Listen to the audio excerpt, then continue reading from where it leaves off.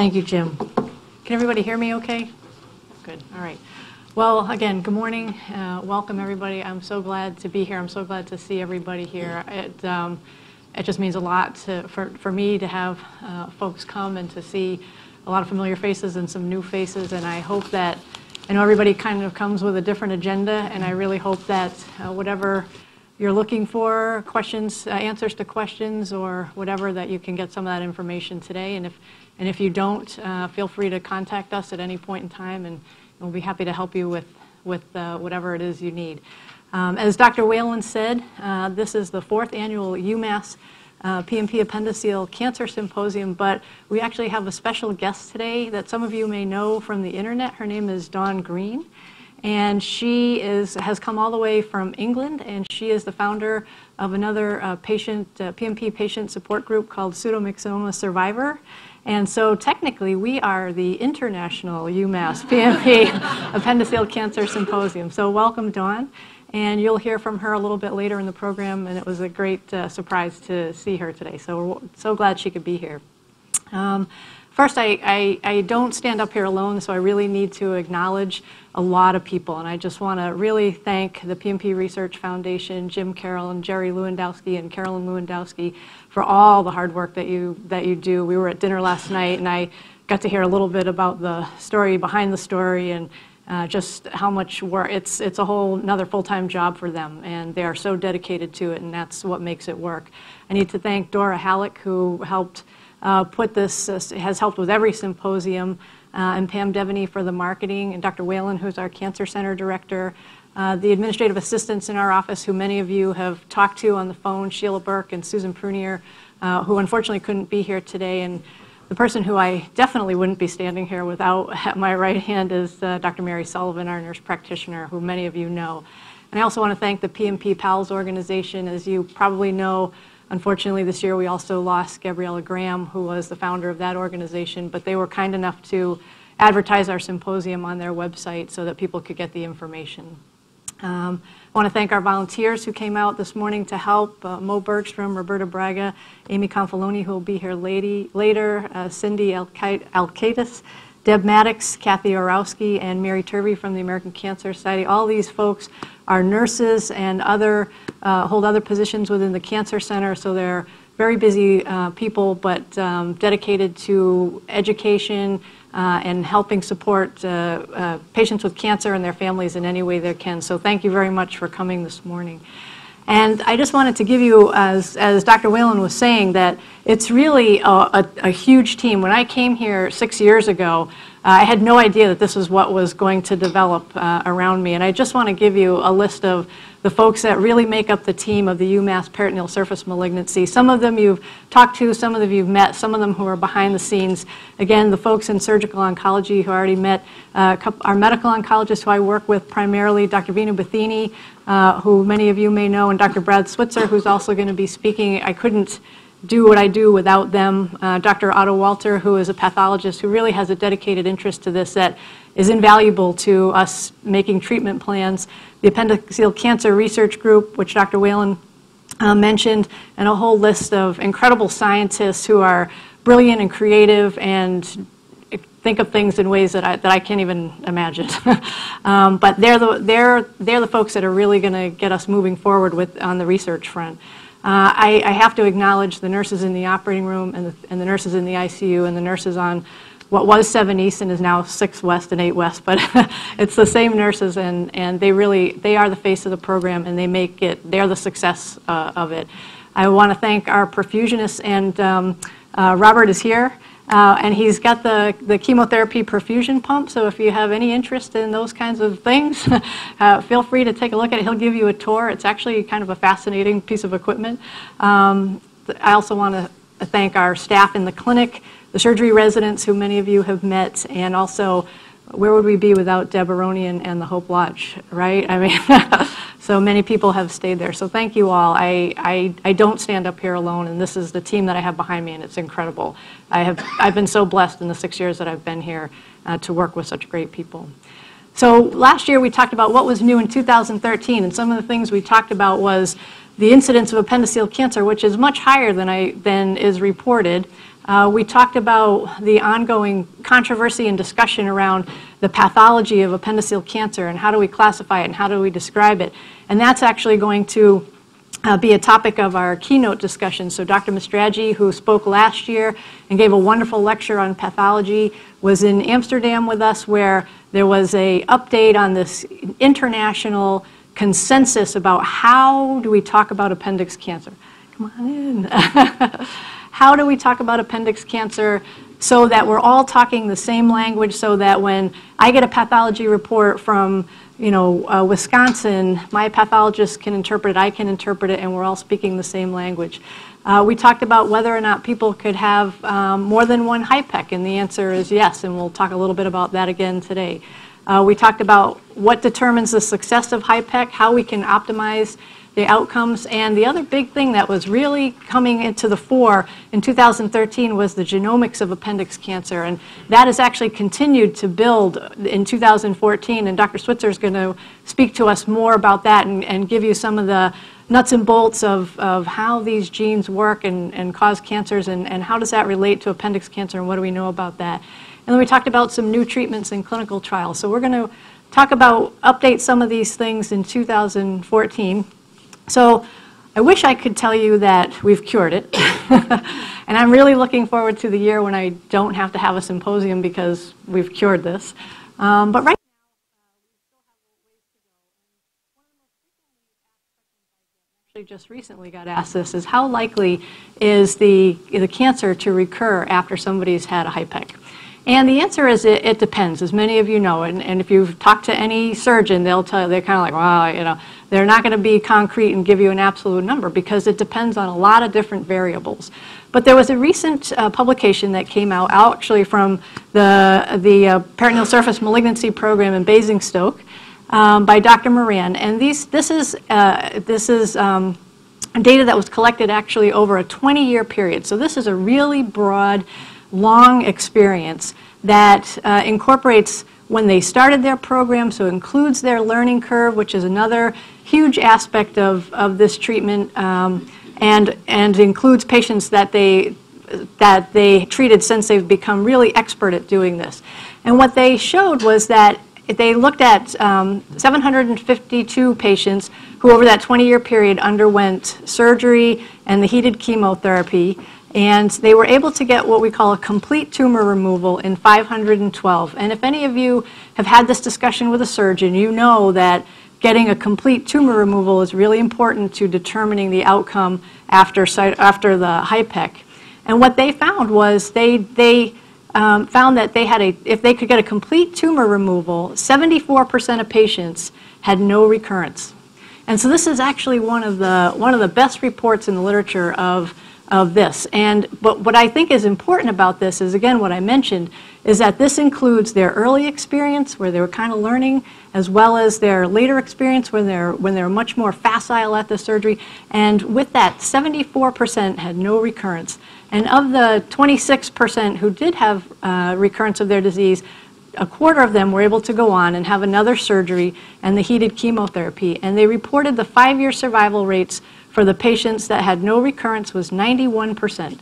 So that's really really good. And even the patients who had a recurrence who could undergo surgery and the heated chemotherapy again, an 80% 5-year survival rate. So I will say again, this isn't the absolute final answer to this question. But what I think you can see here is that the more experience that we're getting over time and the more advanced, the more expert centers of excellence that we have, that these rates are going to improve, that the risk of recurrence is going to go down. And that in part has to do with, it does have to do with patient selection as well as surgeons getting more experience and the teams getting more experience. So the question that surgeons are always asking each other is, how can we make HIPEC better? So one thing we don't want to do is we don't want to do a HIPEC on a person who doesn't need it. It's a big operation. There's a lot of risk of complications, and it really does take an impact on people. And for those of you in the audience who may not know what HIPEC is, that's the heated intraperitoneal or intra-abdominal chemotherapy that we do after we do the tumor removal surgery. So the other thing is we don't want to do HIPEC on people for whom it's not going to help. So there's a couple of things we can do. We can actually, to make HIPEC better, we can actually try to improve the technique of it, which is one thing that we looked at here at UMass. This was a publication that came out earlier this year by one of the residents that worked with me in the lab. And what we looked at was there's, as you can imagine, with heated intraperitoneal chemotherapy, there's a lot of different moving parts and variables that can be changed. So one thing that we thought was, well, what about the rate of flow of the chemotherapy through the belly cavity? Can that have an impact on how well the HIPEC works? And the answer is yes, or probably. So what we were able to see was that if you flowed, if the heated chemotherapy flowed more quickly, up to 4 liters per minute, and that's something that Robert can explain to you if you look at the pump, then the time to reach 43 degrees, which was our goal temperature in the belly cavity, was much lower, 40 minutes, than if you flowed at a slower rate of 2 liters per minute. And if you flowed at a really slow rate of 1 liter per minute, you couldn't even reach the goal temperature. So this was the first paper to show that actually the rate of flow of the heated chemotherapy has an impact on how well we heat the abdominal cavity and heat the cancer cells and treat them. We don't know that, we haven't been able to look yet at the outcomes in terms of how people do with that based on the rate of flow, but it certainly is something to consider when we're doing the heated chemotherapy. And then the other thing to think about is selecting people who are going to benefit the most from the heated chemotherapy. So this is, many of you may be familiar with Dr. Jesus Esquivel, who has certainly done a lot for advancing the role of cytoreductive surgery and heated chemotherapy for patients with appendiceal cancer and other types of cancers. And he has put together a classification system called the Peritoneal Surface Disease Severity Score. And what he's trying to do is look at different variables and see if we can select people better who will most likely benefit from the heated chemotherapy. And what they've looked at is, so there are 3 different parts of the staging system. The first is called the group, or G, and this is based on features of the actual primary tumor, the tumor that's located in the appendix. There's the P, which is looking at characteristics of the implants within the belly cavity, and E, the extent of tumor, which is actually determined by looking at a person's CT scan and giving them an objective measure as best you can from a CAT scan or an MRI. And then each person is given a score based on these different features and then put into a stage, 0, meaning there's no dissemination outside of the appendix, to a stage 4, which implies a higher, a more aggressive type of tumor or a more extensive amount of tumor, either in the primary or at the primary site or in the peritoneal cavity. So I don't want anybody to be confused and think that this refers to the stage of a cancer. This is a different type of staging system altogether. This is a stage of advancedness of a person's cancer solely for determining whether a person would be appropriate for a heated intraperitoneal chemotherapy. And what they found was that it's very interesting findings. Now, these are findings that need to be validated, but what they found was that people who did have the heated intraperitoneal chemotherapy, of all the patients that they looked at, didn't matter what stage, people who had a heated intraperitoneal chemotherapy had a median survival of 80 months, and those who weren't able to have a HIPEC for whatever reason had a median survival of about 26 months.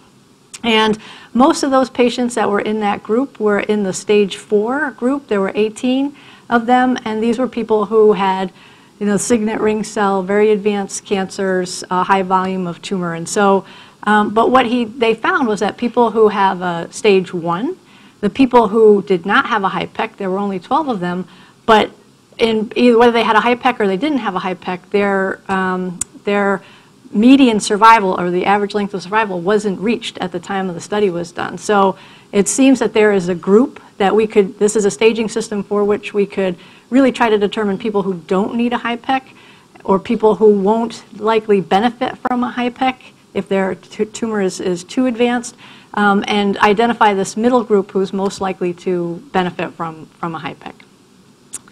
And then the other thing that came out this year, again from the group in Basingstoke, was looking at the tumor markers. Many of you are probably familiar with having tumor markers measured. We typically measure 3 of them for appendix cancer, a CEA, a CA19-9, and a CA125.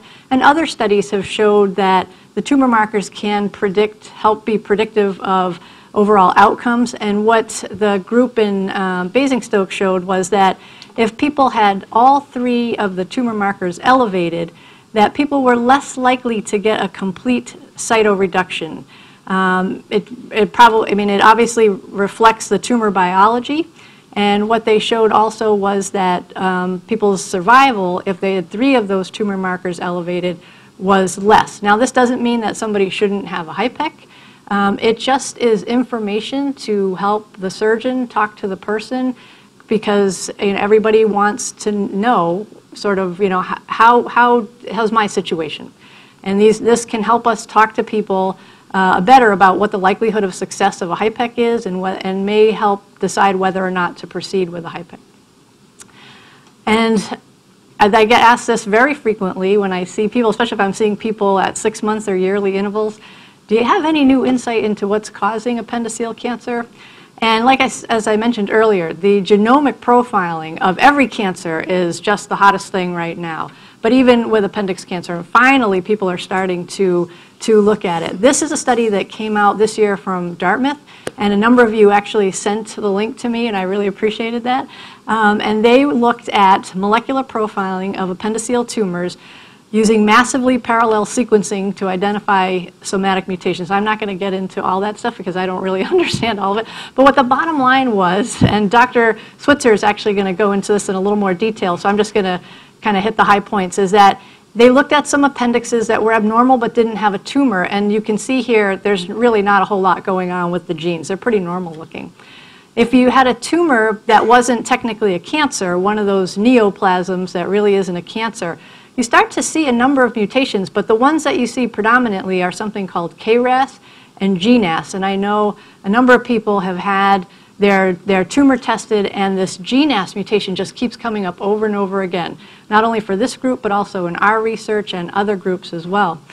And then if somebody has like sort of the next step up, a low-grade cancer, you can see that the incidence of the KRAS increases a little bit, the GNAS stays about the same, but if somebody has a high-grade cancer, if it's a really high-grade cancer, the GNAS drops out, the KRAS drops down to about 4%, and one gene that's come up over and over again in other studies is this gene called SMAD4. And the way people are starting to think about this is a lot of types of cancers we're taught and we know progress from a low-grade tumor to a high-grade tumor, and almost like a linear progression, if you will. It really looks like appendix cancer does not do that. It looks like low-grade tumors and high-grade tumors are very separate. They have very distinct gene patterns. And so that, while we may not actually be able to do much with that right now, it's important information, and it's going to be important in the future when we treat this. So this is another study that came out of Pittsburgh group, where they found that GNAS gene is mutated in both low and high grade tumors. The other group only saw it in the low grade, not in the high grade. But they also took it one step further and said, well, is this affecting survival at all? And what you can see is it doesn't really look like. The GNAS, whether it's mutated or what we call normal or wild type, doesn't seem to affect survival. Now, they said that they interpreted their data as showing it being frequently mutated in high grade, but really it was only about 12%. So G3 is a high grade tumor, and they only found 2 tumors that actually had GNAS, so 12% compared to 47 and 41%. But the fact that it wasn't statistically significantly different, here's the p-value here, they felt they could lump them together. I think the preponderance of the data is showing that the GNAS is frequently mutated in the low grade, but not in the high grade. And as I said, we're not really sure how to use that information yet, but it's important, and it's going to play out in the future. So here's another study that looked at whole exomes. This is the whole genes of 10 appendiceal tumors, and they were looking for those somatic mutations as well. And then they validated their findings against 19 additional cases. And what they found was that very frequently the KRAS and the GNAS were mutated together. The high-grade tumors were GNAS wild type, again, normal. So these folks also found that GNAS was not mutated in the high-grade tumors. And they so they also came to that conclusion that these high-grade tumors are separate lineage from the low-grade tumors. And they also went one step further to say, it looks like the appendiceal, on a molecular level, appendiceal tumors are not that related to colon cancers. They really are separate.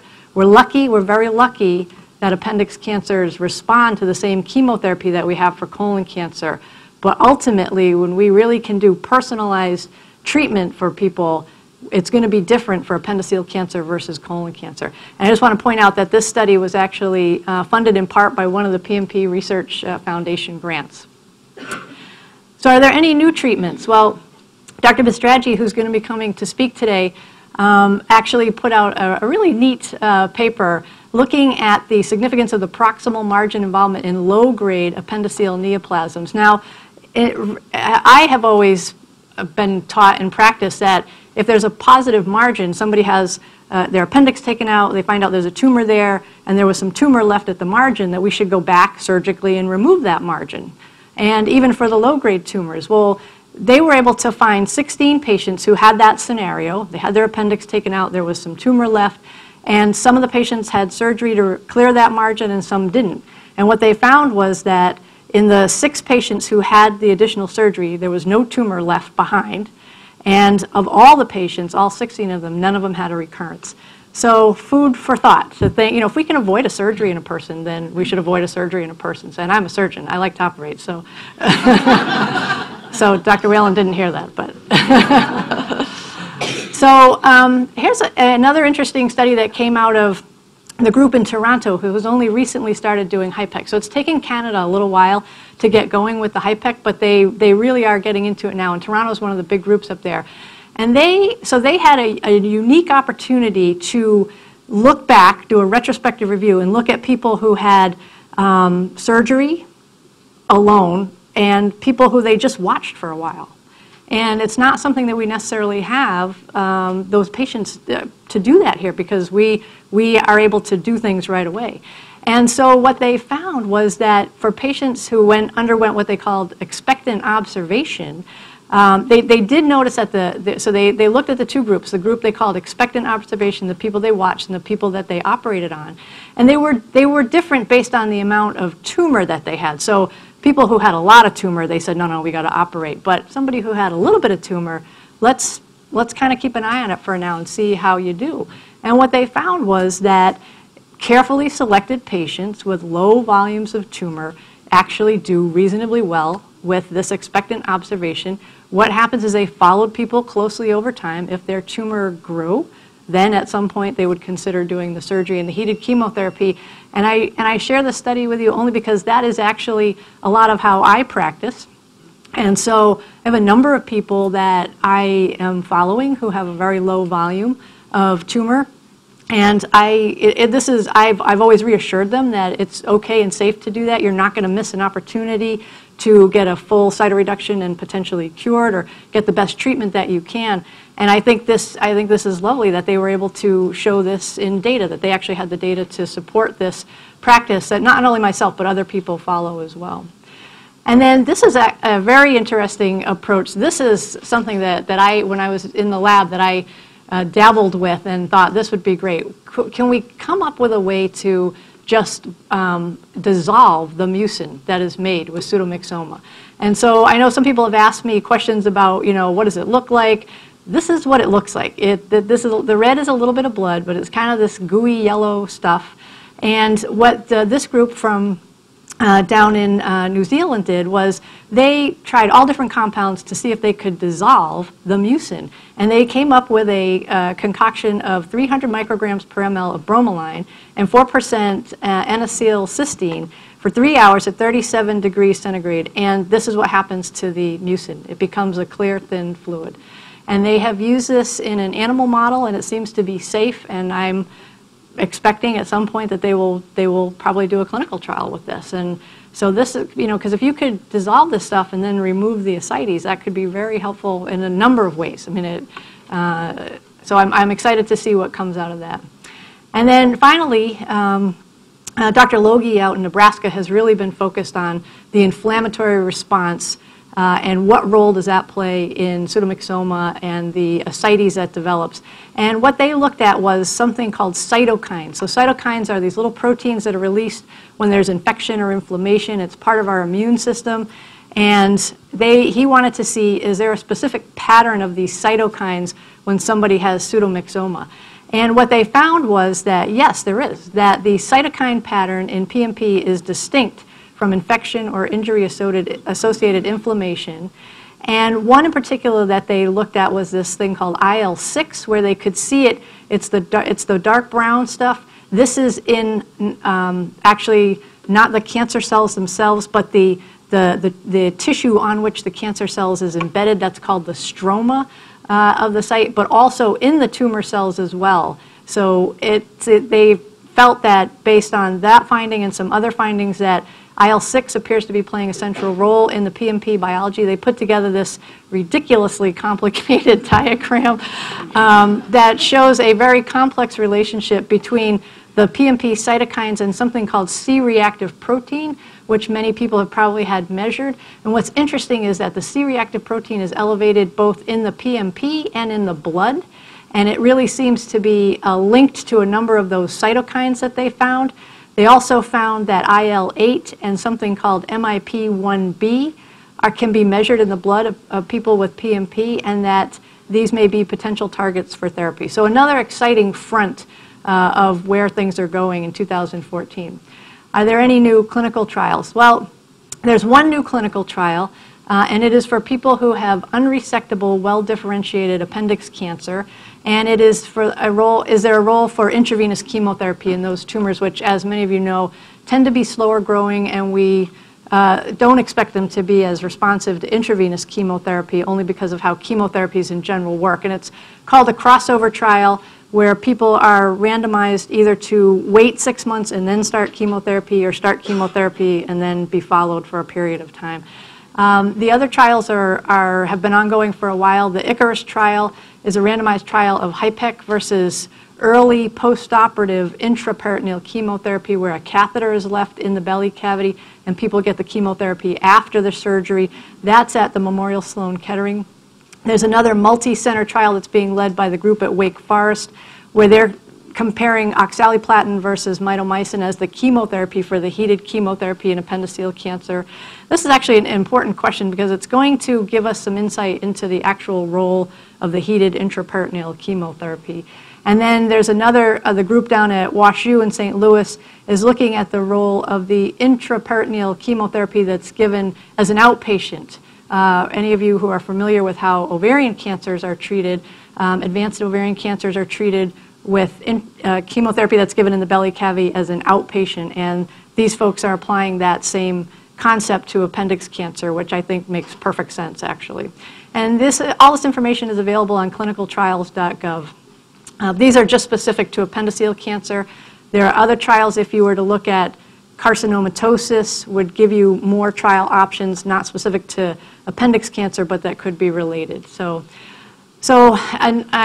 Unfortunately, in 2014, we still have a ways to go, and we have a lot of heavy lifting to do. But I think if we go there together, we'll get there. And so I just want to thank you again for coming today. I hope you enjoy the symposium. I hope you enjoy the company, and thank you.